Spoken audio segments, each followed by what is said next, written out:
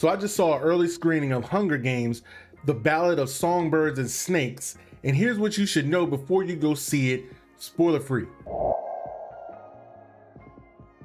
So this is set 64 years before the events of the first Hunger Games film, and it's all about Corey Snow and how he came to become the man you see in that film and the whole series. And after seeing this movie, I can hear echoes of the first series. Wait, listen. It's the things we love most that destroy us. And I think they built the entire film around that line from him in Hunger Games. So let me start off with the bad. So the way they did the actual games, because this was the 10th Hunger Games, the way they did that, I think that some fans might not appreciate where it was at, but this was really like the early stages of the games. So they fumbled through, et cetera, but I think that, especially people who read the book, I feel like they may not connect as well with how they ran the games. So I didn't read the books, but I went with people that did, and that's kind of what they took away from it. Another drawback I had about the film, which this is not really a spoiler, but they don't go, because you're starting, they already give you the explanation up front that this is the 10th Hunger Games. I want to go back to the first one. Like, I want to go back to, or before they got to the first one. Now, they do a little dancing around here and there with information, and that's cool, but I would love to have seen literally it built from scratch. That would have been cool. Also, they felt that, as usual, you know, everything from the book didn't translate over to the movie, which it never does, so that's just part of it, but I do feel that the avid book fans may feel a little slighted on it. So here's the good part.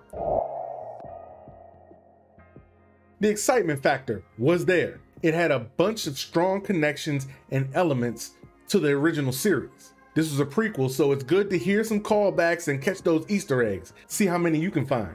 This was very well written, and it had elements of like a horror thriller. Now, when you see it, you'll see why. There were parts in the theater where people was jumping. I was like, okay, this is different.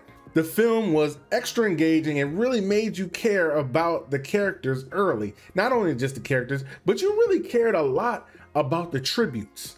And I feel like maybe, you know, we didn't spend a lot of time with the certain tributes. We did, but we didn't. And they gave you just enough to pull you in, so everything that happened gave you an emotional reaction. So the story was actually more about Snow and his development as opposed to the games. You can take that as a bad, or you can take that as a good.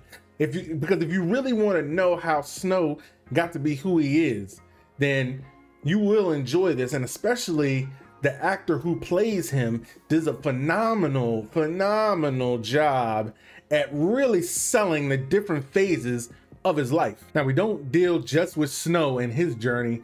We also get introduced to Lucy Gray. Lucy Gray feels like a Katniss character.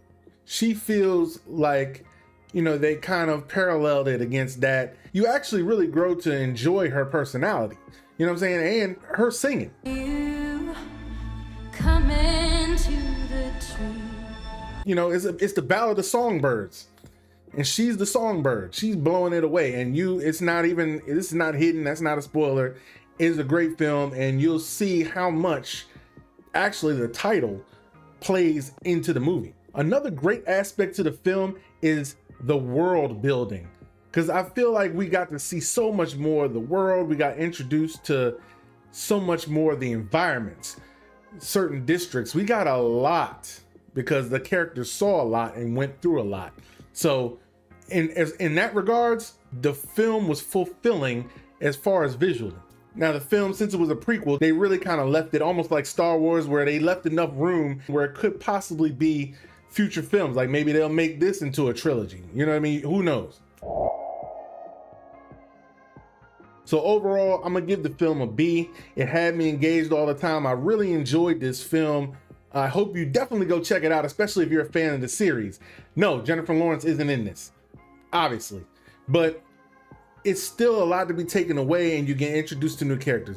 You get introduced to new actors. You get provided a level of comfort in these new characters that you kind of had with the old ones. Now, granted, the other series had a lot more veteran actors. But I think that everybody did a good job in holding down their specific aspect of the story. What do you think though? You didn't see this? Let's talk about it, all right? So look, I appreciate you stopping by. I got more reactions, reviews, news on the way. So definitely hit that like button, hit that subscribe button so you don't miss out, all right? Until next time, please, please, please be safe. And remember, always speak your truth, all right? I'm out.